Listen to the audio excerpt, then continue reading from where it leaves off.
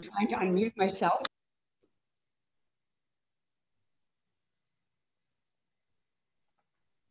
Myself and it's not working.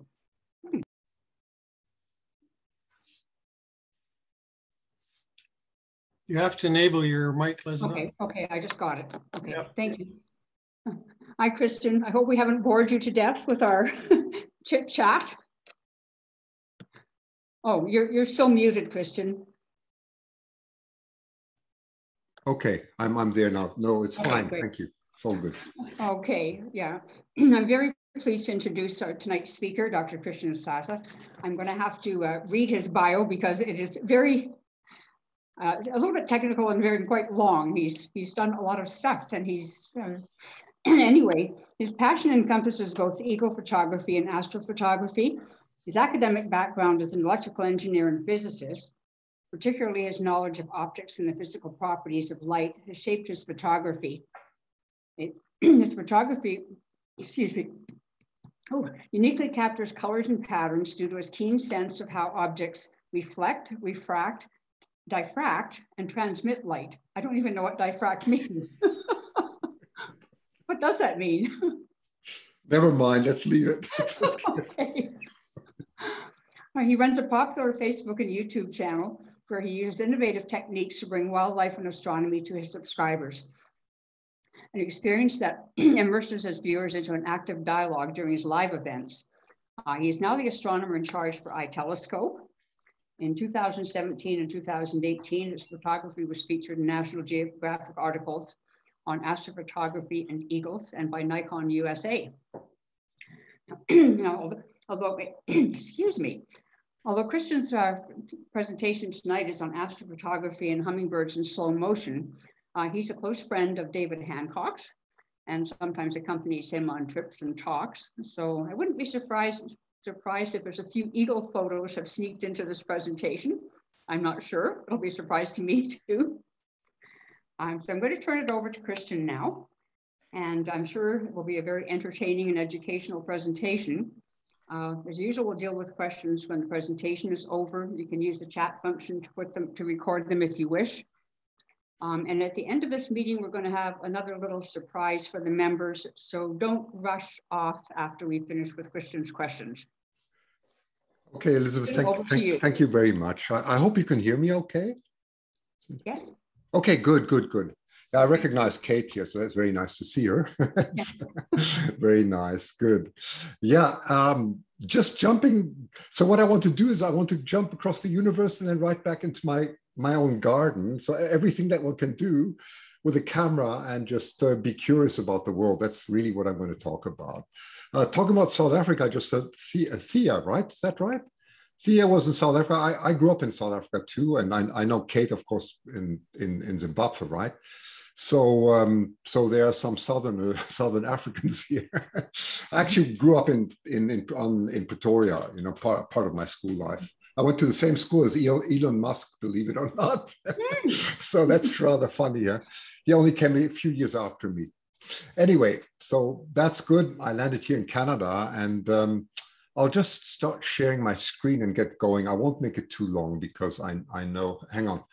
How do I share the screen on this one? Because I'm usually, let me just see how it's done on this one. Do I have the privilege to share the screen here? You should have. I can just check. I think you do. Because if I right click, let me see, mute, stop. I don't see the option at the moment. 1 second. Let's see, maybe there's some function is missing here. Sorry, let me just work this one out. Yeah, your sharing is enabled, so you should have a little green button that says share. There should be a green button. Just hang on.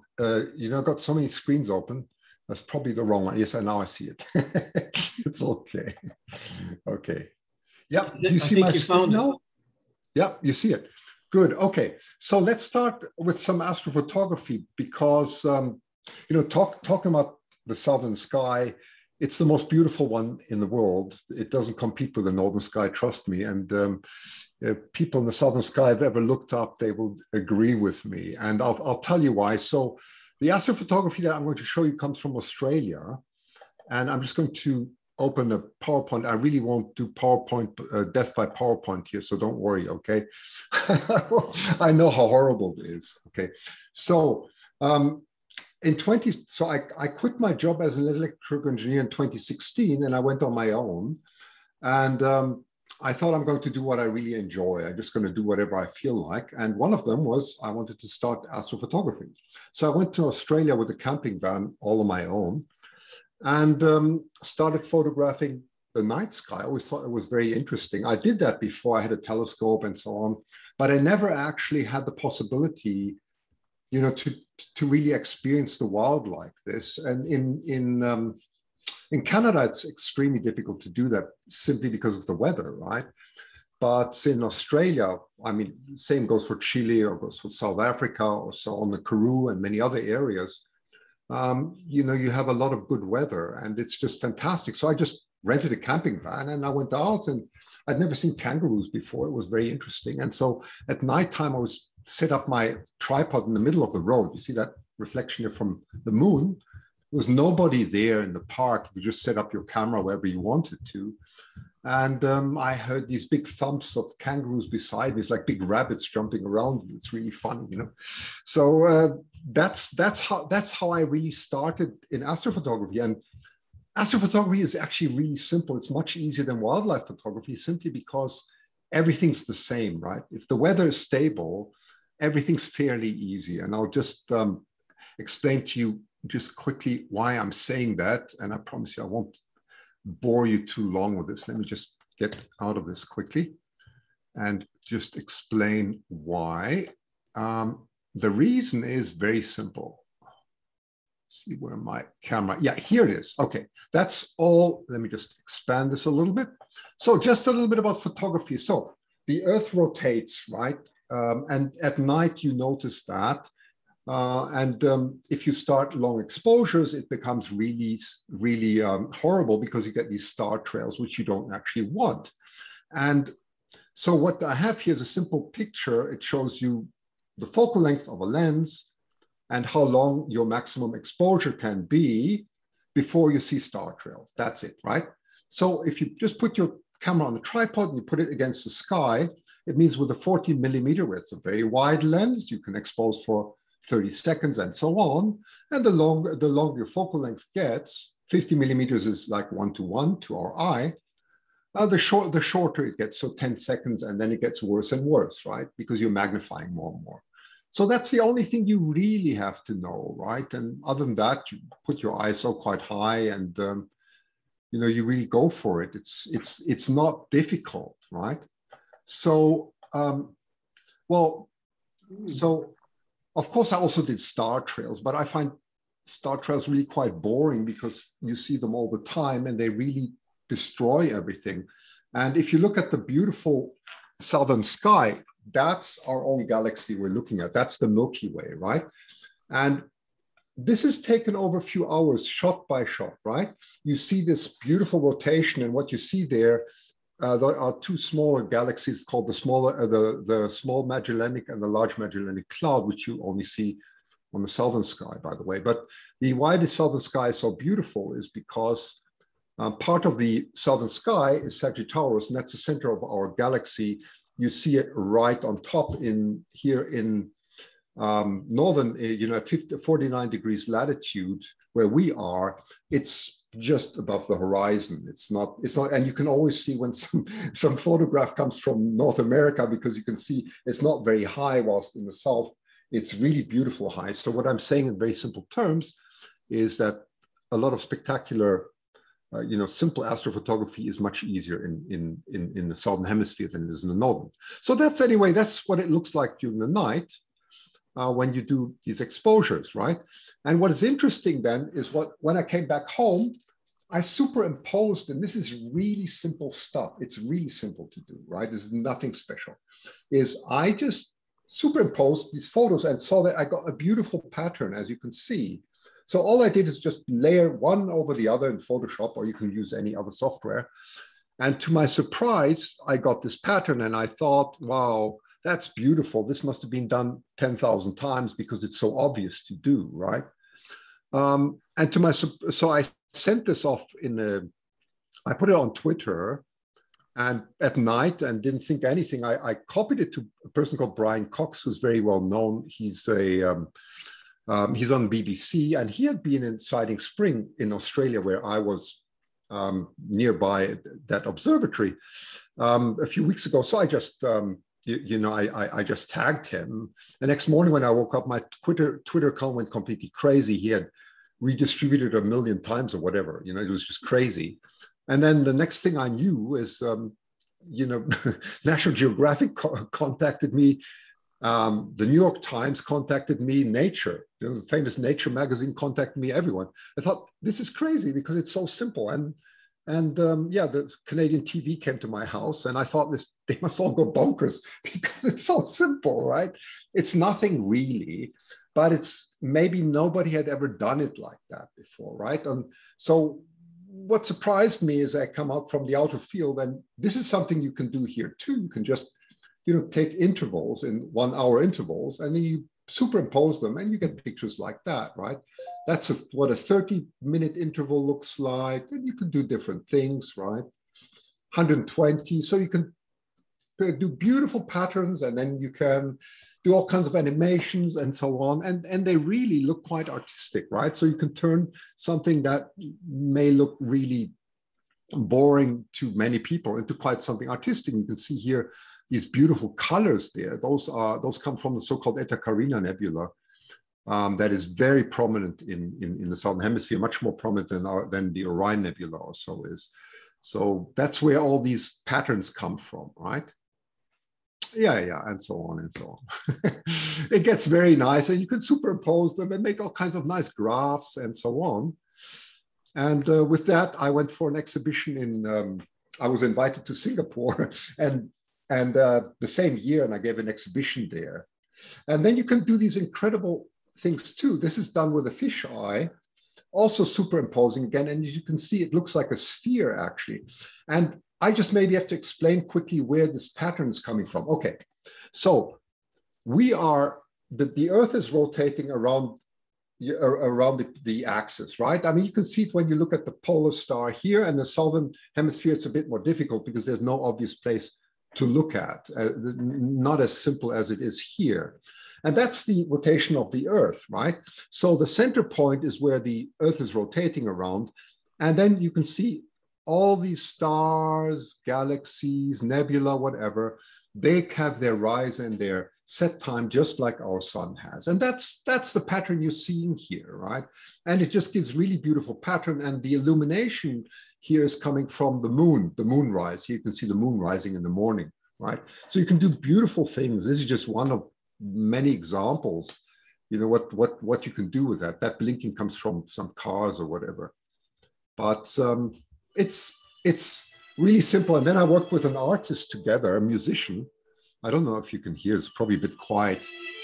And she composed some music with this. And we gave this as a possibility to somehow explain have another look at the universe. That was the idea.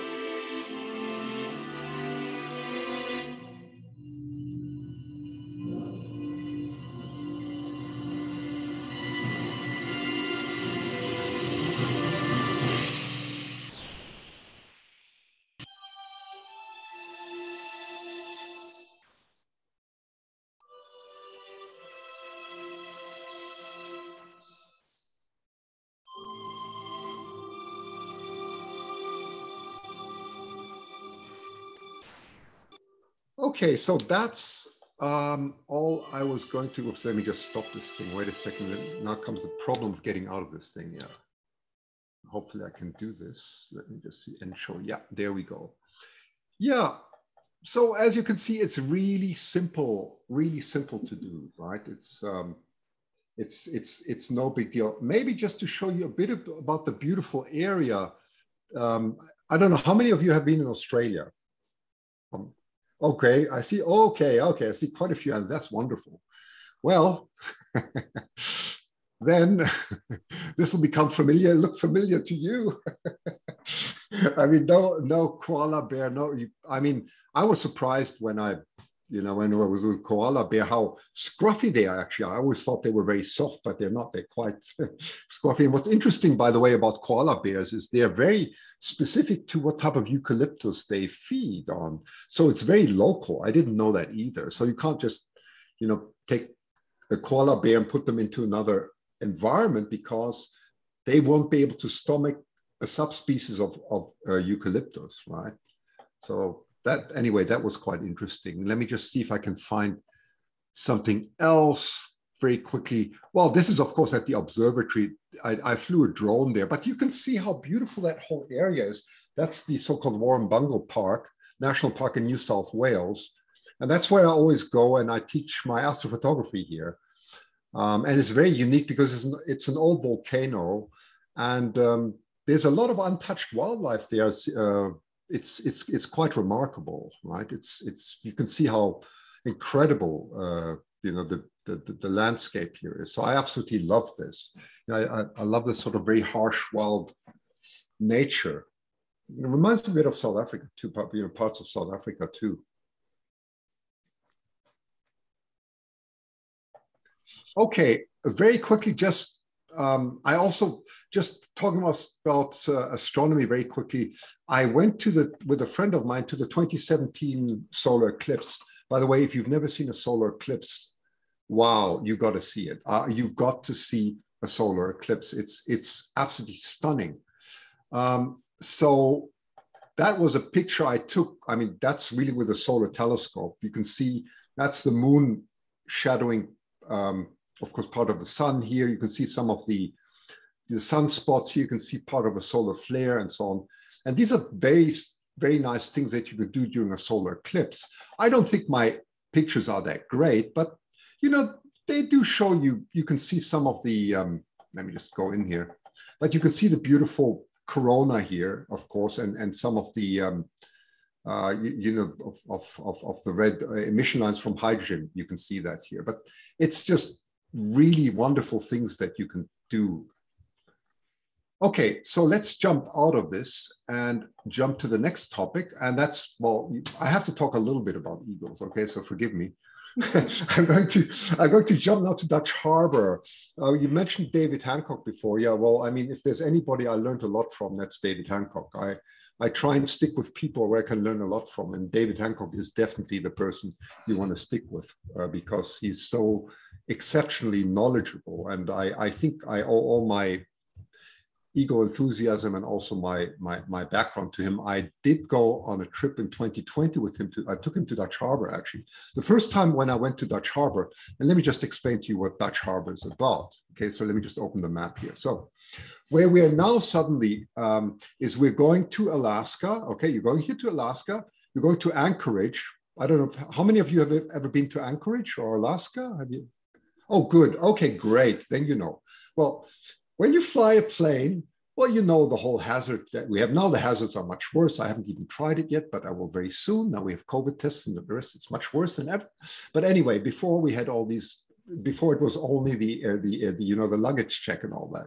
Well, the exciting thing is when you arrive in Anchorage and you want to fly to Dutch Harbor, which is on the Aleutian chain, the Aleutian Islands. The Aleutian Islands is a group of islands that stretches all the way to Russia, to Kamchatka, which is another area I would love to see one day because it's must be so magnificent with wildlife, right? It goes in the Bering Sea. And if you look very carefully, you can see down here is Hawaii, and Dutch Harbor is west of Hawaii, which comes as a surprise. At least it came as a surprise the first time when I saw it. I wasn't aware of that. And the funny thing is that Dutch Harbor is on Alaskan time, and Alaskan time is 1 hour behind our time. Whilst Hawaii, I think, is 2 hours, if I see it correct. This should actually be 3 hours behind, which means that in Dutch Harbor, the time is completely bonkers. It's crazy. It's completely crazy. So you wake up in the morning and it's something like what is it? Yeah, it's something like 8 a.m. or 9 a.m. or so. And you know, that it's very dark still, and everything is mixed, completely mixed up. And then the day is very long because your time zone is completely out. It's one of these absurdities that, you know, instead of having common sense, we go by borders, right? Or by country. And that's the first thing that you'll notice when you're in Dutch Harbor. Well, the other thing that's interesting about Dutch Harbor is that when you fly there, there's no control, right? They just put your luggage on, and it's like being on a different planet. You don't think this is part of the States, really, because I never knew it was possible even to fly in a commercial airline without having luggage check. Yes, when you fly to Dutch Harbor, it's possible, and it's very interesting when you fly because you have all these incredibly sturdy fishermen on, you know, on that flight with you. So it's a very different atmosphere, right? But it's very interesting, the Aleutian Islands, because if you look more at the geology, you'll see that it's a very volcanic area. There are about, I think, about 40 sort of pseudo-active volcanoes along there. And then there's this very rich Bering Sea, which is to the north. And the Bering Sea is one of the richest fishing areas in the world. And that's why it is so incredibly important. And of course, Alaska belonged to the United States before until 1867, and was then sold, was sold to the States. I think that was probably Russia's biggest mistake ever. But you will still see a lot of the historical landmarks of Russia in Dutch Harbor. So that's very interesting. So let's just give you a very quick picture of that. I don't know if I have it, but yeah, that's on the, no, that's not the one. Sorry, I thought it was the Russian church. Where is the Russian church? I thought I had somewhere. Let's start with this picture. Yeah, that's Dutch Harbor. It looks almost like nothing. There are about 4,000 people who live there, right? It's very secluded and it's very difficult to get there. Sometimes it takes you days to get there because they have such strong prevailing winds from the north that it's very difficult to land. So they have only sub 2,000 machines that land there. And actually, I think in 2019, they had a plane crash. Fortunately, I was there in 2018, 2020, and 2016, I think, yes, 2016, 18, 20, yeah, that's right. So, I wasn't one of these plane crashes, but I can imagine how difficult it is, right? And that's all there is. There's a hotel, and there are a few things. There's very little there, and that's what makes it so exciting because it's completely a fishing town, right? And it's very harsh, as you can see. I mean, this is cars that, you know, it's just so salty from the, from the winds there. You know, that's not uncommon, right?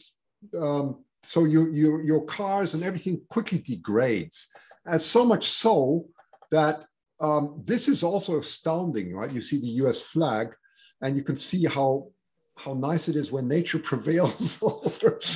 It's very symbolic, isn't it? But the winds are just so strong, they tear everything apart. And of course, you know, we went there for the eagles because it's very interesting there. There's a lot of fishing there. And you can see what happens if they don't watch their fishing boats. They get completely invaded. And the eagles love this. Actually, this is a very good example of symbiosis between man and nature, the way things should be now, because we have been so incredibly invasive in the way we build houses and everything that we are more and more displacing wildlife. So it is great to see a place like Dutch Harbor, where for many decades, this is especially, I'm taking David Hancock's view here, who's studied such, you know, different parts of the world here. It is very nice to see that it is possible for man and, you know, in this case, wildlife or raptors to live together. And actually the eagles migrate in January to March to Dutch Harbor from all kinds of different parts of the world, not necessarily in this case because the salmon runs start there, but because they know now that there's a lot of fish there. And the fishermen are very relaxed about it, okay? I mean, they won't allow them to invade their boat completely, but they throw out a lot of fish, and it's very common for them to do that. But you'll find the same, by the way, in Hokkaido in Japan. And it's probably, one way of helping wildlife to survive. What may surprise many is that it doesn't mean that the eagles become domesticated. They will never do that. They will always be wild. Once they find an alternative, they go back, the same as we see wildlife here, and they will go and fish themselves or live on carcasses themselves. But it is very important for them to survive this way. And fortunately, at least as far as eagles are concerned, it seems like we are seeing, nobody knows for sure, but it seems like most raptors, we are actually seeing an increase in population, contrary to what we're seeing with all other birds, where there's mainly a decrease in population, right? How heavy the winds are is incredible. There's on Dutch Harbor, there are no trees, absolutely no trees. So the winds are incredibly harsh, and this is just a pair that is sitting there, which will soon be their nesting area. So this is what makes it also very delicate, of course, that you have to be very respectful, during the nesting period. And actually, these eagles have learned to cope very well, because this nest, this nest here is just above the post office, which they built there. And during the nesting season, they go and attack people. The people actually leave the eagles alone, but this is the reverse. They go and dive at people. I mean, I've had an eagle dive at me. It's not very funny, because they're big. And in Dutch Harbor, they'll bully you away. And I think it's great to see that, so it's a bit the other way. And, they've made their mark, and it's their only way of surviving. There are no trees. They can't hide in trees. So they've learned to live that way. And it seems to go on. You will unfortunately see a lot of very exaggerated reports of people being attacked by eagles. That's nonsense. It's absolute nonsense. It's such a rare incident, but it's just media hype. This is another crazy scene. I found this old sofa there and an eagle next to it, and these are the type of scenes that you would see in Dutch Harbor, which really makes it very interesting. The weather is completely unpredictable there. It's really unpredictable because the winds change nonstop, right? But this is typical. What you can also see, that I went there with a fisherman, actually, and he knows the area so well. Jack Molen is his name. He was captain of a fisherboat.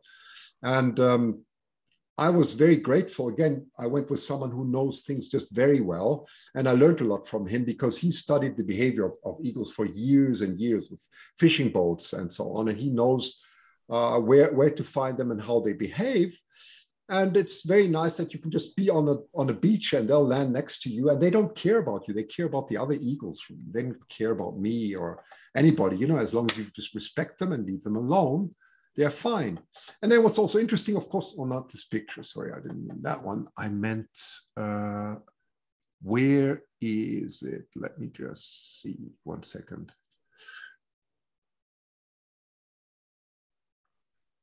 Did I miss it? Oh yeah, here it is. Yeah, this is interesting. So this is also typical. Right in front of the supermarket, they have a fish factory, right? And so they throw out fish, and then you'll find cars driving by, and you'll find eagles eating fish, right? It's quite remarkable. And you can virtually stand next to them. They don't care about you. They only care about their competition, really. And that's the other eagles, right? So that's very, very typical for Dutch Harbor, right? Let's see what else I can show you, which is quite remarkable. Yeah, that was also on the beach, really interesting. This is taken with my iPhone, believe it or not, right? Again, he doesn't care about me. He cares only about the other eagles. He's just watching out. He's got a fish there, obviously. And Yeah, there's no one there. You're basically all on your own. It's quite remarkable. Oh, you see, he's going there, but he's going to another. He's chasing someone else away. It's got nothing to do with me. Let's see what else I can show. Oh, yeah. Well, I went there, which was quite interesting. So, well, Dutch Harbor is also known for the deadliest catch, which I think is a bunch of garbage anyway, but people watch this type of thing. And that's the Cornelia Marie in the background. That's from The Deadliest Catch, by the way. It's a sort of a fictitious story about some drama on the sea, which, by the way, never happens like that, because when you ask Jack Molan, who's a fisherman, he said that we would never behave the way they would on the boat because you would jeopardize, you know, the whole thing. They really are focused. They see that there's no conflict and so on. So it's very different, but that's typical what you find near a fishing boat. You'll find lots of eagles there and so on.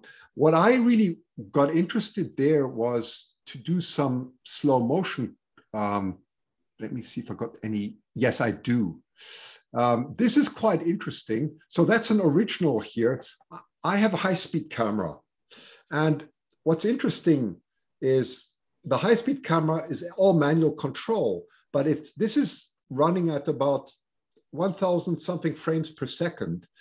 And so it's very beautiful because you can see what I love seeing is the dynamics of flight, right? And you can see how the back feathers, how everything works with an eagle. In real time, this is less than a second, right? And in slow motion, you're able to capture so many details. And in Dutch Harbor, you can do that. Of course, it takes some skill and patience, of course. It doesn't, I mean, this is one in, this type of video is probably, I get this once in a visit, in 3 visits. It's like so rare, where everything is just perfect, because it's very difficult to focus and everything. But it is possible to do slow motion videos like that. The most remarkable video I ever took, and I don't think I can ever take this again because I didn't even know what it has. So that is an adult sitting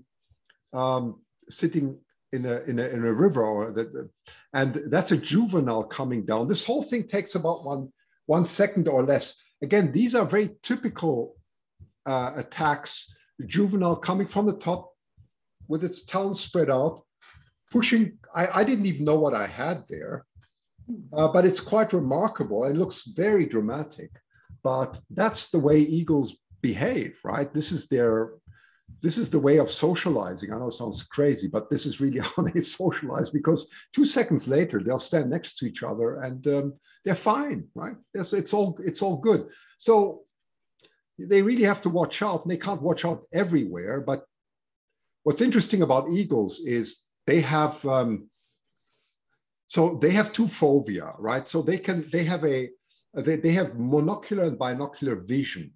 So usually when eagles are observing, they will eat and put their heads tilted because they have their far vision is with one, you know, is just monocular. So they can watch with one eye in one direction and just, you know, watch out if there's any enemy coming from the top. And when they get close, they go to the binocular vision, right? And that's also where this very good eagle vision is coming from. People say it's 5 to 7 times better. I think it's complete nonsense. There's no way of comparing, you know, the way an eagle can observe things with the way we observe things, because there's simply no way. You know, there's no way of measuring that. But, you know, you get these incredibly beautiful sights everywhere, as you can see. It's just remarkable. You know, you stop somewhere with a car and you see these, you know, just a lot of eagles all alone. And where would you ever see that, right? So, I went there with David Hancock again in 2020, just before COVID started, and David went there mainly to study the group behavior of eagles. And my goodness, we discovered so many interesting things about eagles that we simply didn't know. And I learned a lot from him because, you know, he just observes a lot. I mean, this is another quite remarkable picture. This is one eagle that fell into the harbor by just fighting with food. But then you get these incredible pictures that you can take. I mean, where can you take something like that when an eagle, you know, leaves the water, right? It's just it's just absolutely remarkable, you know, the studies that you can do. Okay, anyway, that's about, oh, that's Jack Molan, by the way, that's him. And you can see that's an old eagle, by the way. It's lost one eye, and it doesn't, you know, they don't care. They just sit there watching fishermen. And I actually had too big a lens with me because I couldn't focus because it was so close. I brought the wrong equipment, actually. You know? It's quite funny. Next time I brought, you know, I brought different lenses with me, but it was really funny. Okay, so that's, I think, how are we doing with time? Yeah, are we doing okay? No. So I'm going to show you one last thing, and that's from my own garden now. And then I think I've said enough. And that's what you can do in your own garden with hummingbirds. And again, you know, hummingbirds are absolutely fascinating. They're so fast, right? I mean, they're just so incredibly fast. They seem very delicate, but they're really quite bossy. So I don't know how many of you have hummingbird feeders. I'm sure a lot of you have, right? So you know, hey, they're very territorial. There's a lot going on. I thought, wow, what's really happening? I can't see anything. It's just so fast, right? Yeah, that's just another picture. Something's going on, and I, you know, you can't really see what's going on. So I thought, well, let's study this with my high-speed camera. This is right in front of the balcony. So what I did is I set up my high-speed camera here. I took a blower to create some turbulence because I was fascinated. I could see that in the highest winds they could land. So I thought, well, what happens if I introduce a bit of turbulence there, you know, a bit of air, and just see how do they cope, you know, what do they do, you know, without causing any problems, really, of course, you know. I had a strong lamp there, and they very quickly become quite, you know, quite friendly with you. And this is so beautiful because you can see that's in turbulence, by the way. What fascinates me is the way they keep their heads completely still, right? That's not a coincidence, right? Their heads are always completely level, and it seems like they're floating on air. Their typical wing beats are somewhere between 50 and 70 beats per minute.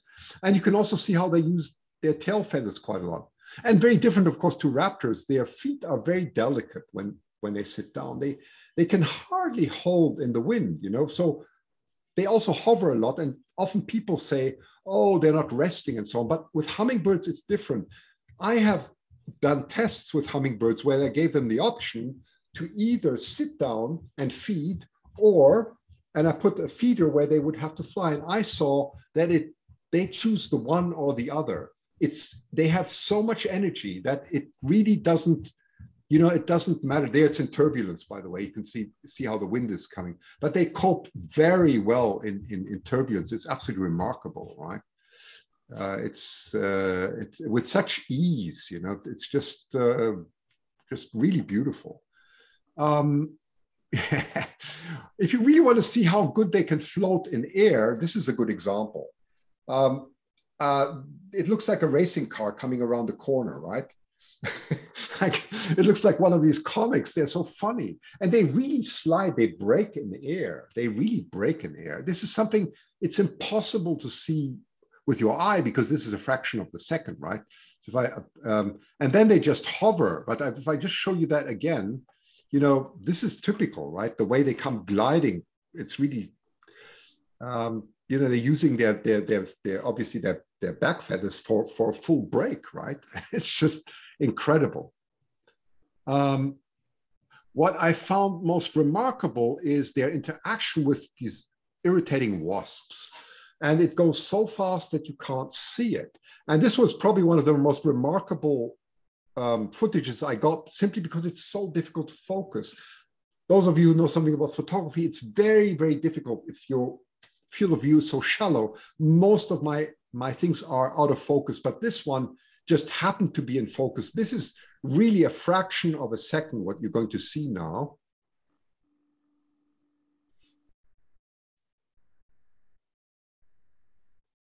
That should be happening any moment. So obviously this hummingbird is very aware that something's happening.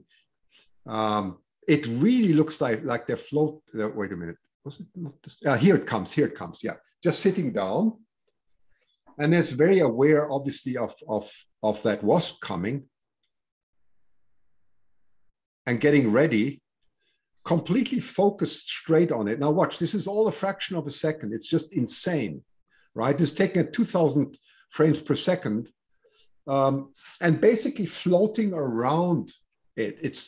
It's facing it like this and turning around the wasp. It's absolutely phenomenal, right? When you see something like that, I mean, this is what makes, this, if you can do this in your own backyard, it's just incredible, right? And I want to do a lot more of this. It's just crazy how fast they are, right? Yeah, one last thing I wanted to show you is how they drink. It's really fascinating, right? So this is just a very quick clip, of course, of them coming to drink, right? And you can see how they're sucking there. It's about 12 suctions per second. That's about the frequency here, right?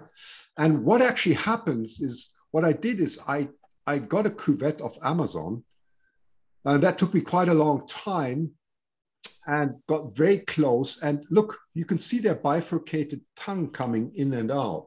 It's really beautiful. So you can see how that actually works.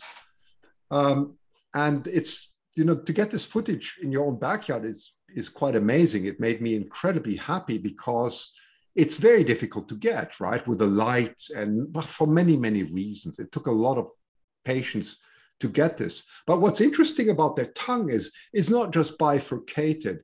At first, one believed that, oh, that's about all on that one. I think I have another one. Let's see if this one works. Yeah, here you see some more. So the way their tongues work is, it's not what we thought initially, is that they're sucking. They're not. They have very fine rolls on the tongue, and they actually capture the fluid, not by capillary, but they capture the fluid with these small rolls, and then they roll it in, and then this opens. It's absolutely incredible what nature has invented there. So it's quite beautiful, really. So yeah, that's maybe just a little bit of background. I think that's about enough now, but I just thought that would give you a little bit of insight in what you can see in your garden. So thank you very much. Thank you very, very much, Christian. You're welcome. That was really interesting. And you did have much more in the way on eagles than I expected. Sorry. That was lovely. That was really interesting. I'd never even heard of Dutch Harbor. And fascinating to see the fishermen sharing the fish with the eagles. And you had some great shots there. And there's some lovely shots of the hummingbirds. Thank you. I thought it was kind of interesting that you met Brian Cox, because I've been watching series on Knowledge Network, a number of them. Yes, he's very good. And he's I don't understand 90% of what he's saying, but he's really fascinating to listen to. Well, he doesn't understand 90% of it either, because we understand very little of the universe. I can give you that. We actually know very little. That's all. I mean, he really is talking about a lot of very esoteric stuff, and only another physicist, I think, would understand it. Well, it's tough. It's tough. Everything nowadays, no matter where you put your knowledge, also in biology, no matter what you read, you have to really get into it, right? So it's it is like that, yeah. Yeah. There's a couple of comments here. Great presentation, Christian. Thank you. Thank you. Pleasure. And from Thea, our newest member, because that was so interesting and so beautiful. And from somebody Phelps. I'm not sure who that is. Thank you. Thanks for the amazing slow motion photography. From Karen Topham, amazing astro and bird photos. Thank you for sharing. By the way, what is the name of the park in New South Wales? Oh, that's called Warrumbungle. Oh, I hope I get the spelling right. Let me just try. Warrumbungle. These are all these crazy names. I think it's spelled Warrumbungle. I hope I got this right. If you Google it, try it. It'll correct it if I misspelled it. Yeah, I'm sure it will. Warrumbunga National Park, yes, that's the one. Does anyone have any more questions? Any of the photographers want Christian to share some wisdom? Jim Ronback has a question. Yes, I'm curious as to how you accomplish these high-speed photography. What kind of camera do you use? Yeah, 1 second. Let me see if I have it here. Just give me a second. Where is my high-speed camera? Wait a second. I think I should have it somewhere here, actually. Let me see. Yes, it is here. Here it is. Let me see. Can you see it? Yes. That's it. So this is a Vancouver company, believe it or not. It's absolutely phenomenal. High-speed cameras are prohibitively expensive usually. They really are. So this is a company called Cronus. I don't know if you could even read it, but it's Cronus, right? So yeah. Okay. Probably very difficult to see, right? Cronus, yeah. And they developed this camera here in Vancouver. I was completely taken aback. I think they came with their first model in 2017, and I bought it immediately. It was about $3,000 or $4,000, which is very cheap for a US dollars, very cheap for a high-speed camera, because high-speed cameras usually start at $30,000 upwards. It's completely out of my range. No matter how much I would save, that's not on, because technology develops so quickly. So that's what I did. So it's completely manual. It's industrial built.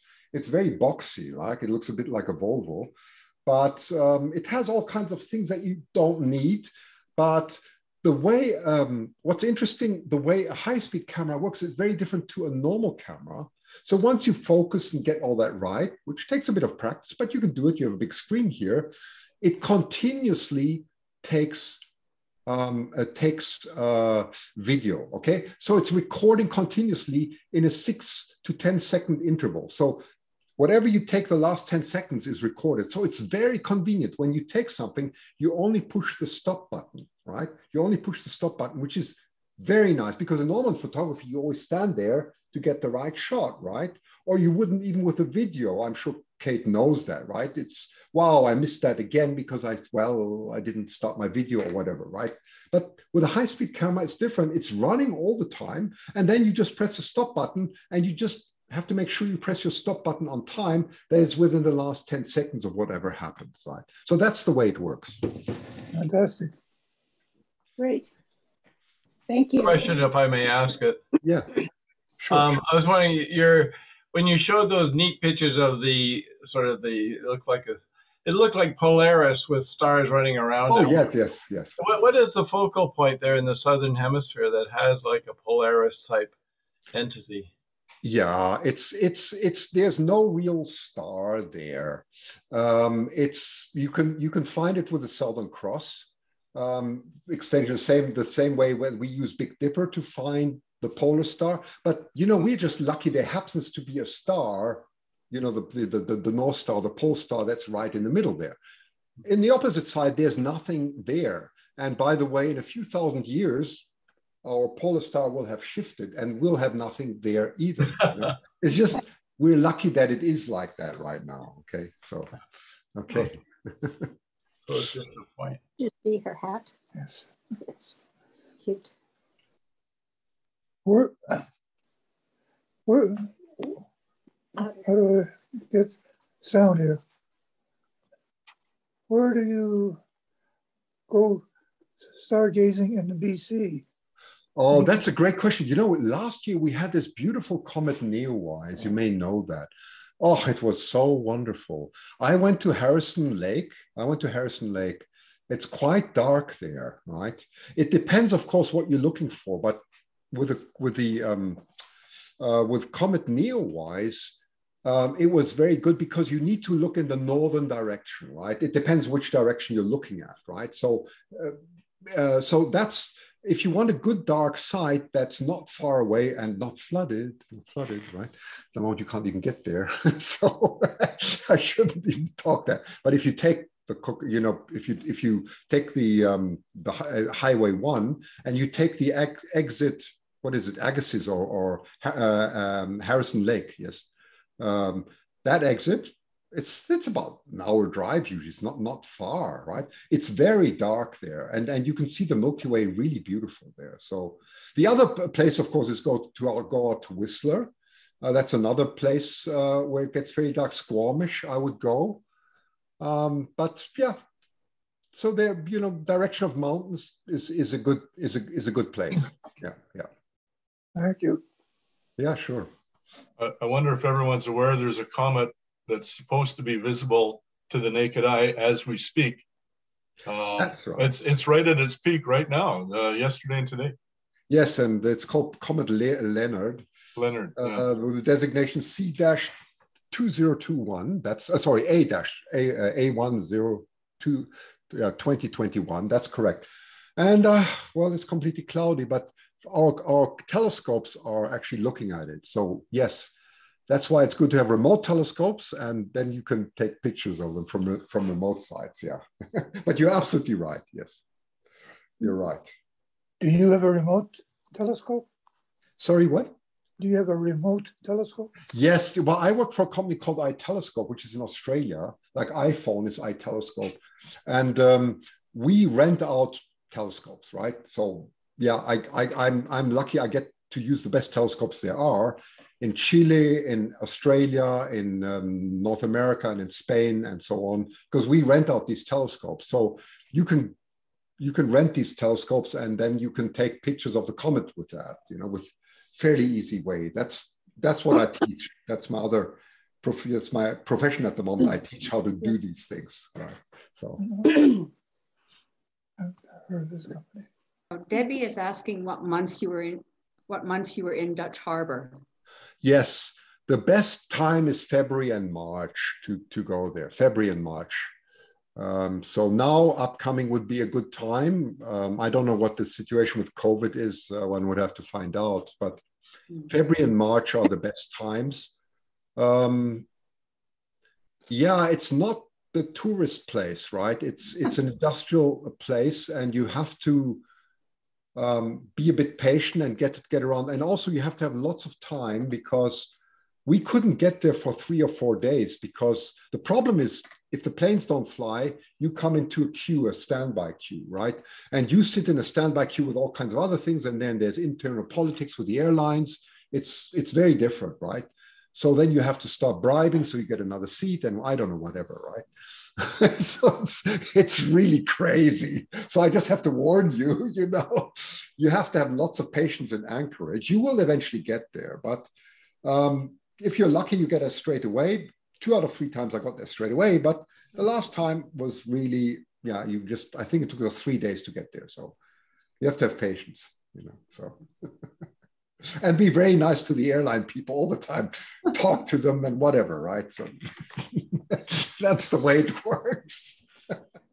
Now, Jack, I see you've posted a YouTube thing here. Is that for comet watching?